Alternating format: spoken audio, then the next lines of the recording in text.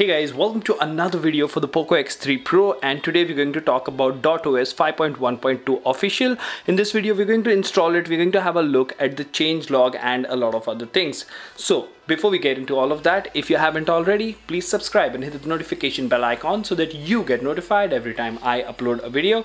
In the description of each video you will find a link to our Telegram community where you have more than 1100 like-minded people helping each other, so you can join the discussion there as well. Last but not the least, if you think the hard work is worth the effort, please click on the join button and support the channel. Now without further ado, hello awesome people, welcome to PhoneOps. My name is Kailash. Let's get going.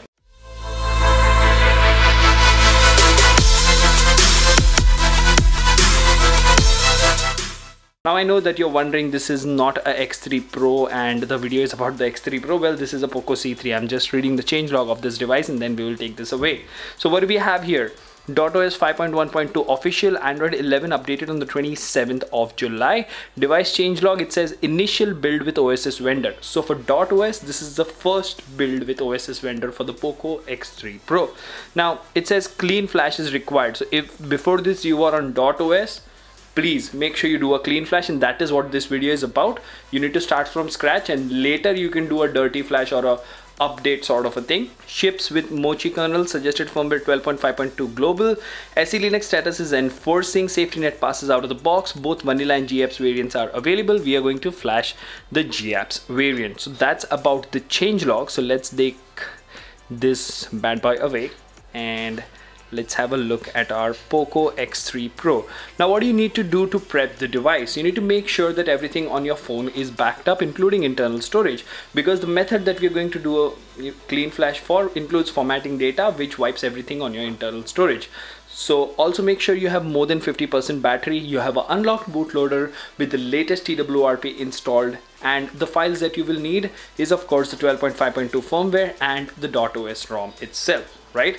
So let's get right into it. Let's first boot into Twrp because I have the files copied on the SD card. You can use the USB OTG, or after formatting data you can go ahead and connect the phone to the computer or laptop and you can copy the files. The links are mentioned in the description.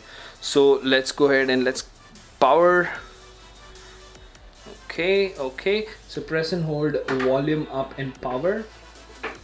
Okay, now as you can see the Twrp logo, that means we have booted into Twrp. Alright, so once you're in Twrp, you can go to wipe, format data, type in yes. Okay, and then click on reboot and select recovery. Now remember, when you do format data, as I said earlier, everything on your phone's internal storage gets wiped, and that is how we will get a very clean flash. So now go to wipe. Let's wait for the touch drivers to load on Twrp. Alright, so once you're back in Twrp, go to wipe, advanced wipe, Dalvik, data, internal storage, cache. Wipe all of those because our files are on the micro SD. Now go to install, select storage, select the location of your files. First you will flash the firmware and then you will flash the official .os based on OSS vendor. Now this flash will take anywhere between 2 to 3 minutes, so please be patient while that happens. Now let's wait for the files to be flashed. As you can see, the firmware has been flashed just fine and it's flashing the ROM now. Alright, now as you can see, the files have been flashed and there is no error, everything is successful. So wipe cache in Dalvik and reboot system. Now the first boot will take anywhere between 2 to 3 minutes, so please be patient while that happens. And once the ROM is booted, we will quickly have a look at how smooth it is and what are the files, what are the apps that are included pre-built into the ROM and stuff like that.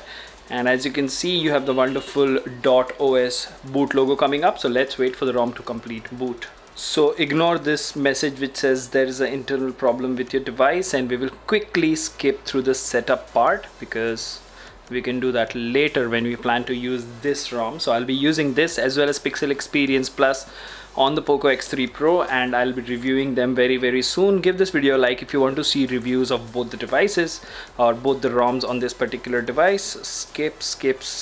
Skipping through the setup part, and just like that we are on the home screen of .os, which is inspired, yes you got it right, by Android 12. Now as you can see over here, this Monet look like or Monet wannabe UI, whatever you want to call it, this gives your phone a very fresh look, right? I really want to see what the refresh rate is over here. It says minimum 30, so let's keep minimum to 60 so that things are a little smooth. I'm not saying this is not a smooth ROM, but just before, you know, flashing this particular ROM, I was shooting a video on Pixel Experience Plus, and that was relatively more smoother. This is absolutely gorgeous. It works great. It is smooth. Let's actually see if we go to wallpapers. Let's go to built-in wallpapers. Okay, home screen and lock screen. Okay, so it does change the accent color of the entire UI, so that is a feature that is working. Right now, moving on, if you go to settings over here, you will see you do have a bunch of customization, and it is actually laid out in an Android 12 manner, so it will be really interesting to go ahead and review this ROM.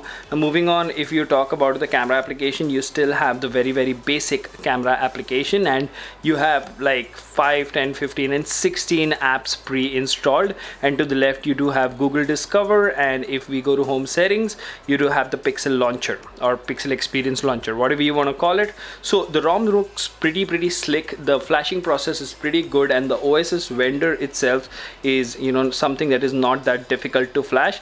If we go to about phone, and if we go ahead and click on the Android version, you will see that this is the build date, and it comes with the Mochi kernel. So far the impressions has been pretty decent. It is slightly on the relaxed side. I would not say slow. The animations are on the relaxed side, because of which you might find that this particular ROM is slow or something like that, but I'll use it. Let me know in the comment section if you want me to review this and Pixel Experience Plus for the Poco X3 Pro. Until the next one, this is Kailash signing off at PhoneOps. Keep smiling, take care, goodbye.